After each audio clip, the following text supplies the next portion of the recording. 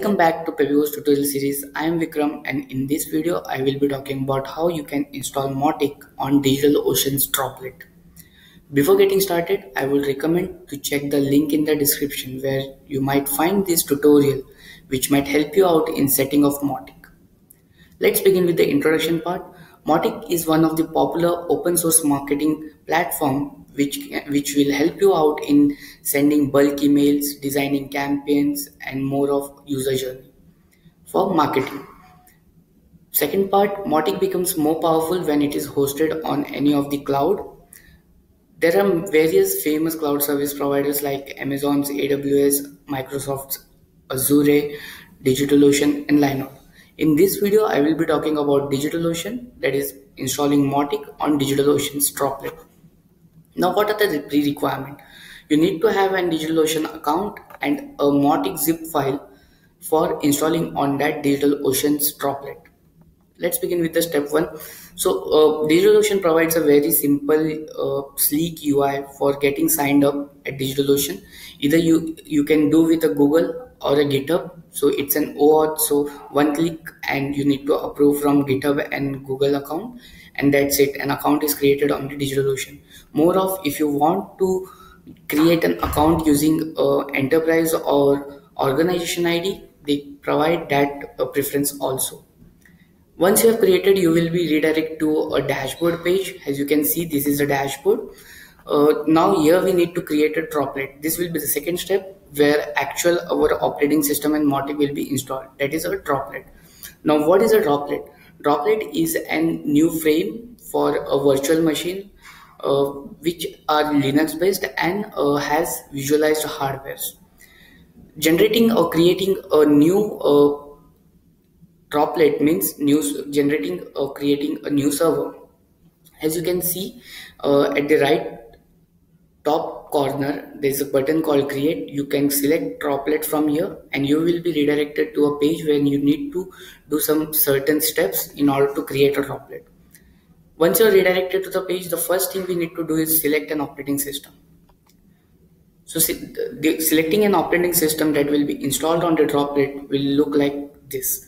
So DigitalOcean provides around 5 OS or flavors of operating system, that is an Ubuntu, FreeBSD, Fedora, Debian, CentOS, and each OS has different sort of versions.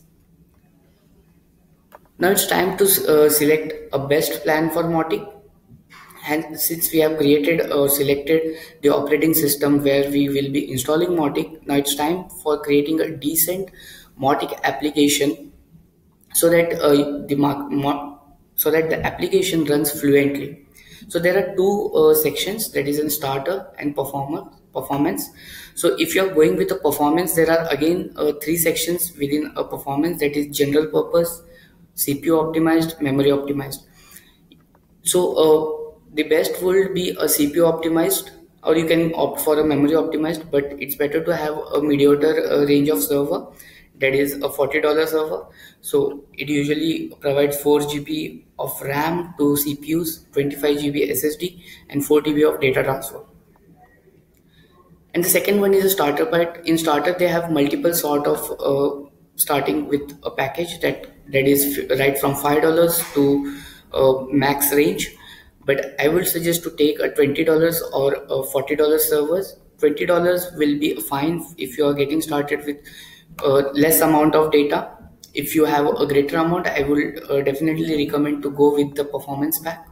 So if you are choosing a starter pack, you should go with the 4 GB of RAM, 2 CPUs, 80 GB SSD, and 4 TB of data transfer. That will hardly cost you $20 per month. Again, these are just recommendation. If you want to know more about these droplets and all, you can again go to DigitalOcean's website where they have explained each and every thing in terms of choosing a plan or operating system. Once we have done with the plan and operating system, now it's time to choose a data center or other additional options that can be and private networking or IPv6 or monitoring stuff. So what is data center? So data centers are physical locations where actual virtualized hardwares are deployed. So it totally depends on the server on this on Mautic that you want to send out emails to. For example, you need to do business within the section.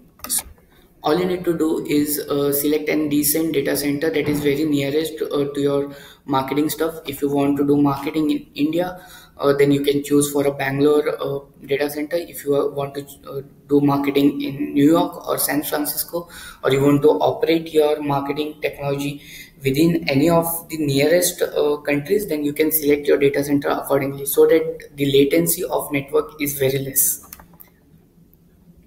Once that is done, then you can go for an authentication and naming your server, that is using an SSH key or login method. SSH key are considered more secure way of logging into your server, where login methods are also secure but not considered as more secure, since the password that you need to set up should be more complex in terms of username and password both, so that it is not easily hackable and the security term is very higher in that case. Now it's time to project backups and finalizing a droplet. So since we have chosen a best operating system, a decent plan, a data center nearby, and some additional options, now it's time to finalize the droplet creation. So selecting a droplet can be very less, and I recommend to choose a backup, since the data is very important to you in a Mautic for marketing automation. So choosing a backup is always a better option. So it will cost $20, 20% of the actual droplet price. That's fine to invest.